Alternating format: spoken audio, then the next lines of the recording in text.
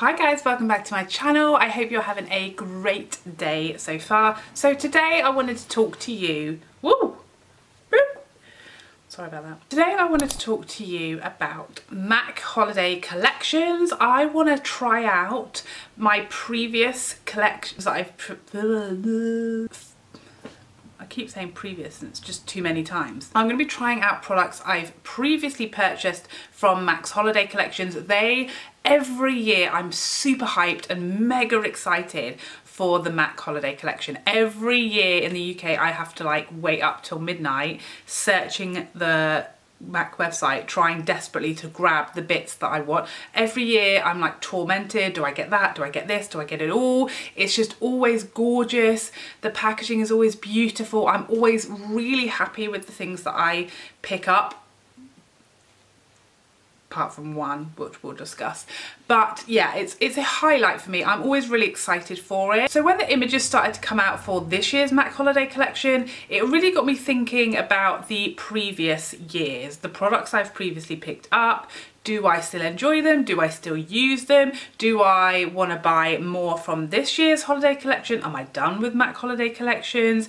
Etc. So I decided to pull everything out that I've got from previous years, try it on and talk with you guys about whether I think it was worth it, whether I still enjoy it, whether I would purchase them again if they came out this year, why I'm not going to be purchasing anything from this year's holiday collection, and all of the above. So everything I have is from 2017 and 2018. 2016 collection I completely passed on, and the 2015 collection is like long gone. So I'm going to focus on 2017 and 2018. So 2017 was the Snowball collection and 2018 was the Shiny Pretty Things collection. So in 2017 I went kind of nuts and I bought loads of stuff because it was kind of my first big purchasing of the MAC holiday collection, so I wanted to get lots of things, and that year there were a lot of things that were apparently like never to be seen again. So the first thing I got was the set, which contained MAC's Whisper of Gilt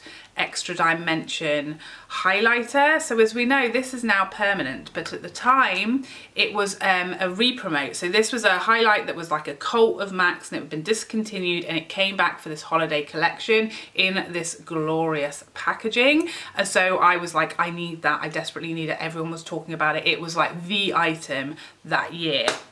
And so of course MAC released it as a set. So in order to get this, you had to purchase the set, which came with this little bag and this little brush, which is presumably supposed to be a highlight brush. It's the 140 SES.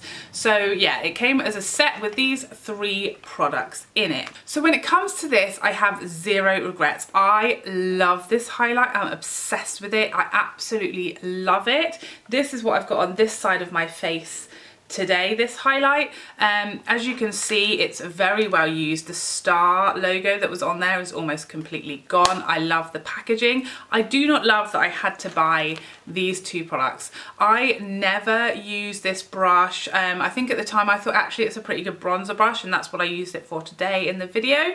But I don't really ever use it. It's just too, like, the handle is too short.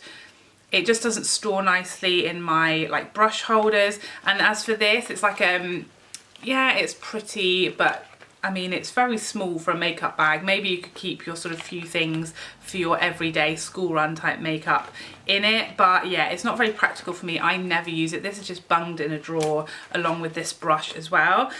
So I think those kits where you actually only want the one product but you have to pay extra because it comes in a set, those are the things to avoid. And as we now know, this is now permanent, so I didn't need to buy all of this stuff. I could have just waited and picked this up later as a single, although obviously it wouldn't be in this really beautiful packaging. But if this wasn't permanent and this came out in this year's holiday collection, I would definitely pick this up again. I love it, it's beautiful. I really like the packaging. I get a lot of use out of this. It really suits my skin tone, so it was definitely a good purchase as far as the product. Next up, this is the Stylishly Merry eyeshadow single from that same collection. This collection actually came out in America before it came out in the UK, so I knew this shade, this single eyeshadow shade, was going to sell out like that because it had done in the US, so I was ready. I didn't really want want this.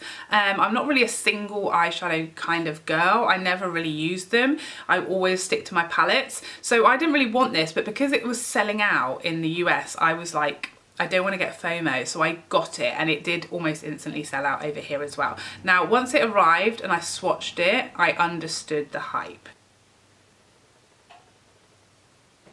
It's one of these shadows that has a really extreme shift. When you look at it in the pan, it like just kind of looks like a very glittery pink, and then if you tilt it, it looks like a very glittery gold. It's one of these shadows with a real shift. So you can see there, it's very gold in some lights and very pink in others. It's like two totally different shades. And here it is on my lid. Now, as much as I think this is a gorgeous eyeshadow, absolutely beautiful, I love the packaging, I love the shade, I don't have anything like this in my collection. However, I barely ever use it just because it is a single, and that's not something that I generally reach for a lot, hardly at all. I just always want to use my palettes. So for me, this was definitely, not that I necessarily regret it, because when I do use it, I like it, but I don't get much use at all out of it. So for me, this was definitely like a mispurchase, because I bought it based on other people's hype, rather than, will I use this? Is this the type of product I'll get a lot of use out of, that I'll really enjoy? And the answer to that is no, because personally, I just don't use singles. So again, that is definitely something that this year, the singles, I don't even look at them. I'm not interested in them because I just know that I won't use it personally. So that's definitely something to think about with holiday collections. Is it actually just hype and FOMO, or is it really actually like appealing to you personally and what you enjoy?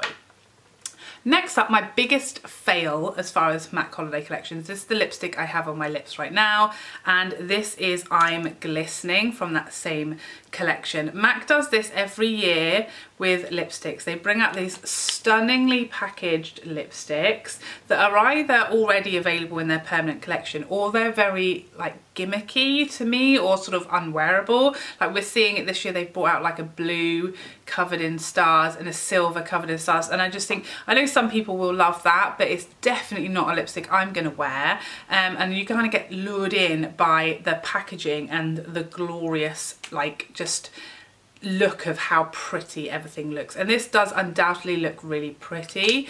Does it suit me and look good on my lips? Do I wear it ever? No. I feel like I look like a robot whenever I put this on. I feel like it makes me look dead. It doesn't suit me at all. It's very metallic. It kind of doesn't look as bad on camera as it does in real life. I will just say, I know people are going to be saying, oh, it looks great, it looks really nice. Some people are going to say that, I know. But I promise you, in real life, it just doesn't suit me at all. It's much too cool. It's much too like grey, and just the like it's very, very metallic. So it's just, for me, it's not wearable at all. And that was definitely a mistake on my part. So next up, from the Shiny Pretty Things collection, I picked up this face palette, and this was the medium deep Shiny Pretty Things Extra Dimension face palette. So it has an extra dimension bronzer, blush and highlight, and they are all limited editions. So there are no permanent shades in here, and these 3 shades still do not exist. They haven't been brought back out for this year. They haven't been made permanent. They are just in this palette, and this is everything I have on my face today. So this highlight is on this side, Whisper of Guilt is on this side. So this side of my face is all this palette, bronzer, blush and highlight. I love this palette. Not only do I think it's very pretty, I love that it has a little mirror. I think it's very good value for money. You get 3 full-size products in here. This palette altogether is 14 grams, so like 4.5 grams per pan, which is really big, decent size for a cheek product. These are all beautiful formulas, blend beautifully on the skin, very nice buildable natural luminous bronzer and blush, and a really pretty highlight. These palettes for me are the star of the show as far as MAC's holiday collections go. I just feel like they offer value for money, they're very wearable, they are kind of something unique, because generally they are, you know, solely available in the collection. This is the bronzer, blush and highlight here. This is the lipstick I'm wearing, and this is that eyeshadow. So yeah, I absolutely love this face palette. I'm not sure how well you're going to be able to tell, but it is very beaten up, very well loved and very well used, because I love face palettes. The Extra Dimension bronzers for MAC aren't permanent, and I think they are their best product. I love their Extra Dimension bronzers and their blushes, and I don't think you can really go wrong with the MAC highlight. So I feel like this is like the standout product for me. This is these products, these Extra Dimension face palettes from MAC, I think are their best products at the moment. The thing they do the best. If I didn't have this palette and love it and it gives me everything I want, I would definitely pick up the deeper face palette from MAC this year, because it has a bronzer. The lighter palette doesn't have a bronzer. I think it's like basically all highlights. I think a couple of them are called blushes, but they're very glowy blushes, whereas the deeper palette has a bronzer, blush and highlights in it. So I would definitely recommend picking that up. If you don't have a MAC face palette like this one, that for me is the highlight of the collection. That is the thing that offers you value for money, a really nice, usable, everyday, continue to use it year-round product that you can't buy the rest of the year. This year in their face palettes there are some permanent shades in there, but there are also some unique to the palette shade. So you're not going to be able to buy that palette, or certainly not for the amount of money, buy all of those shades as singles once the face palettes have sold out. So those for me are definitely the best products to buy out of the MAC holiday collections. Every year they're glorious. Every year they're very beautifully packaged, they give you value for money, a lot of product in there, and you will use it for the rest of the year. So there you have it. I have definitely a couple of misses on my decisions with MAC holiday collections, but definitely a couple of huge hits, and I've really learned a lot from the last few years looking at those MAC holiday collections about what I'll use, what is best for me, what is worth picking up, and what to close my eyes and not look directly at. I hope you found this video helpful, and I would love to see you in the next one. Otherwise, take care for now. Bye bye bye bye bye.